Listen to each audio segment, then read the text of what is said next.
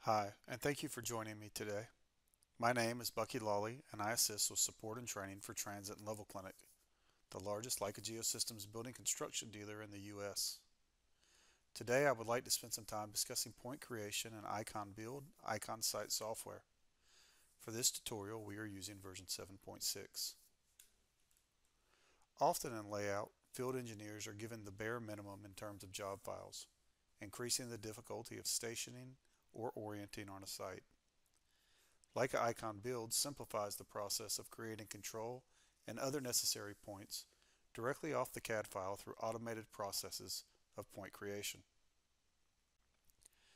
Novice users of Leica Icon are already aware that we can automatically create points within our layer manager by choosing the layer and show points.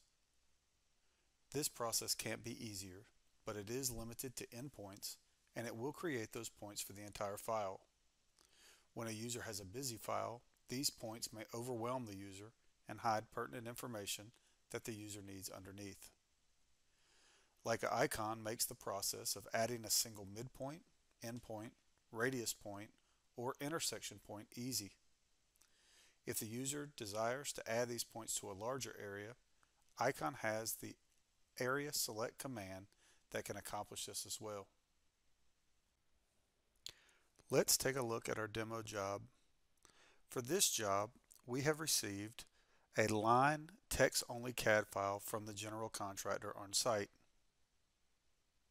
We were given no control file. However, the surveyor has provided points on the ground for two of the intersecting grid lines in the drawing: the intersection of H and 260 and the intersection of E and 210. The creation of these points will provide all we need to orient the instrument properly, allowing us to move forward with the layout of the entire project. From the home screen, we will choose our sketching application. If you haven't investigated the sketching application, please join us on our icon sketching video on our YouTube channel. Sketching is super powerful and completely unmatched by any other brand in the market today. On the bottom toolbar, we will see two menu options. The first is our toolbox, which contains sub-style menus for whatever function we have chosen in the box next to it. By default, we start in the Points and Lines function. This function allows us to sketch an entire project, parts of the project, or other necessary information like offsets. For this tutorial though, we will concentrate on the Point Creation function in this menu.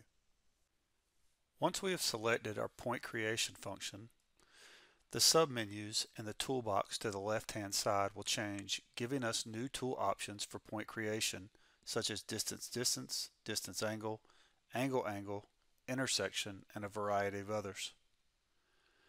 For this tutorial, we will focus on snap points. Once snap points is selected, a toolbar will appear to the bottom right-hand side of your screen. Let's review what these buttons do. The top button, Code, allows us to add a code or description for all of the points that we look to create while selected. If this is important to you, simply click on the Code button and select the code from the list or description that you want to use. If there are no codes or descriptions in this list, you can select the toolbox and New to create that code. When you are finished, simply click Code Off again to turn it off. In the top right, we have our radius point snap, followed by our midpoint snap, and our intersection snap. We can select one of these or multiple of these to create points automatically. For each menu selected, instructions will appear in the top right-hand corner. Follow these instructions and select the green check in the bottom right-hand corner to save. In the top left, we have our Area Select option. We can use this option to select an entire area or a partial area of our drawing. For example, we may want to create midpoints in the central area of this drawing. We'll select our Area Select option, outline our perimeter, and then hit the green check mark to highlight all of the areas we're looking for. As you can see, each of these lines will highlight and your midpoints and intersection points will appear as they are selected in the right hand side menu. To save these points, simply hit the green check mark. To erase these points, simply hit the erase function. All of these points will appear in your drawing regardless of the application that you choose. These points will also be available to you in your point list with information such as code, northing, easting, elevations, and point number. Leica Icon simplifies layout. From the simplest of plans to the most graphic 3D files, choose Leica Geosystems when it has to be right.